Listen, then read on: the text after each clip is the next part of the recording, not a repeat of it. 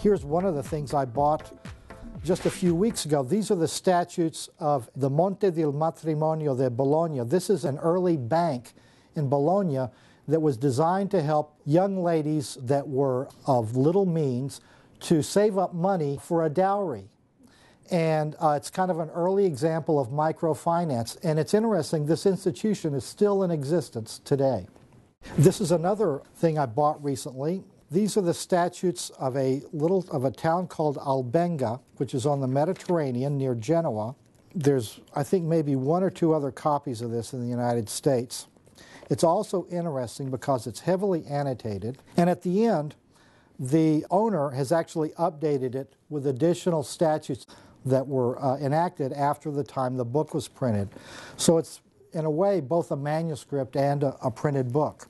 One of the valuable things about this collection is it shows these are physical artifacts from lawyers' offices and judges' offices from centuries ago. So it's a very concrete link to the past, to how lawyers worked beforehand. Here's another one. This has a very interesting aspect to it. This is an early Italian binding. This is a book from 1482 on law for notaries, including things like testaments and wills. The very interesting thing about this book is at the back and the front. This item here is could be the oldest single item in our entire collection.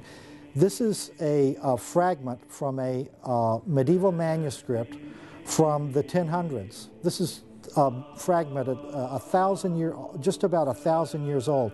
It's actually a piece from Lives of the Saints. This is Saint Alexander, and it gives the story of his life. And what happened is this is basically recycled material. And long after these manuscripts became obsolete at the time, bookbinders would cut them up and use them for binding material. And scholars today are very interested in these things because there are some texts that the only way we know they exist is because a bookbinder put a piece of one in a binding. So scholars today are very interested in this type of evidence. Some of the other things that we have acquired recently is American trials. And this is a collection of this very notorious trial involving the murder of Captain Joseph White of Salem, Massachusetts. We've got a dozen different pamphlets or more relating to this trial. It was a very notorious trial at the time. And these pamphlets weren't really published for lawyers. This was popular literature. People like to read about scandal. They still do today. But it gives a real window on social mores and publishing history and everything for the 19th century. Another exhibit we did recently was on freedom of the sea. It was involving the 400th anniversary of this landmark book in the history of international law by Hugo Grotius on the freedom of the seas. This is a beautiful little early 1633 edition of it, printed in Holland.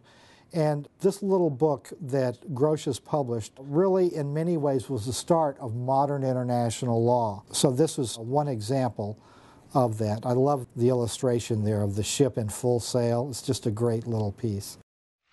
I mentioned before that we've been blessed by having a number of the great law librarians. Another one is Morris Cohen, really one of the great American law librarians of the 20th century. He did a lot to build this collection, especially in early American law. He's also a collector, and Morris Cohen and his son, Dan, began many years ago putting together a collection of law-related children's books. You would think there wouldn't be that many, but it just shows what a great collector can do. He put together a collection of, 200 or more items that he's now donated to our rare book collection. And here's a couple of examples. Here's a little textbook for children, Pratt's Exposition of the Constitution of the United States for school children. This is dated 1836. And the collection also includes modern children's books. This is Marshall, the Supreme Court Mouse, which is just a great piece. And it's an interesting collection in its own right, but it also has research value.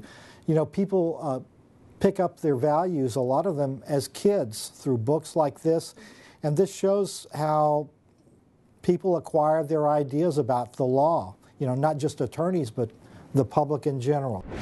One of the things that I've been collecting is law books with illustrations. This is one of my favorite examples here. This is a book called Opera Geometrica. It's a book by a French mathematician. And the last several essays in here is actually considered the first writings that are, it's geometry for lawyers. This book was printed in 1554. It has these wonderful woodcuts dealing with things like water rights and land rights. You have to use geometry to figure out who owns the island in the middle of the stream. It has this wonderful woodcut here that's part of one of these essays. It shows some apparatus for measuring water flow. And I love this. The house in the back has a little label that says in Latin, this is the author's house. I don't know why they put that, but I just love it. It's just a wonderful thing. This is another thing I've acquired. This is the French Penal Code, but it's illustrated. And the illustrations are by this guy named Joseph Emard, this French book illustrator. I just think this is a great, great book. It's hilarious. The text is actually the French Penal Code, but it has these great, great illustrations. They're hilarious.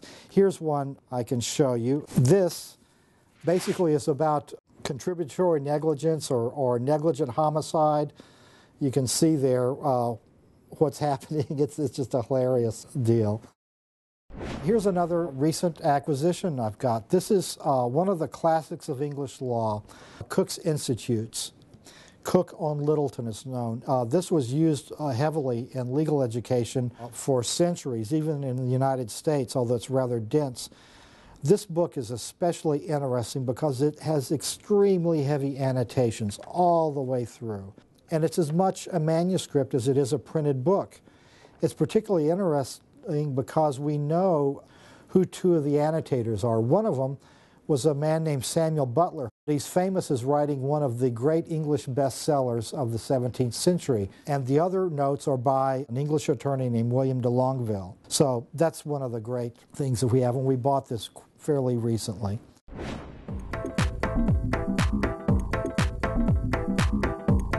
The Yale Law School has a reputation, a long-standing reputation, as being one of the best places for law students who are interested in studying legal history. We've had a number of outstanding faculty, and still do. It's a very important part of the curriculum here, because it's a way to bring the law alive. Again, because of this connection with lawyers of time past. These are actual books that were used by attorneys in the past. And so it's a very live collection. A lot of students on their own take an interest in legal history, and this is a great resource for them, and they do make use of it. One thing I want to emphasize is that we really want students, law students, undergraduates here at Yale to come and use the collection. This is a working collection. It's part of the library. It's here to support legal research and education here. And students and faculty are our most important users. But we really want people to come use the collection. I think idle curiosity is a perfectly legitimate research use. And we get people, I have had students bring their parents in when they're visiting. I have tour groups that come through. I love showing the collection off to you and anybody else who's interested. I encourage people to come and visit.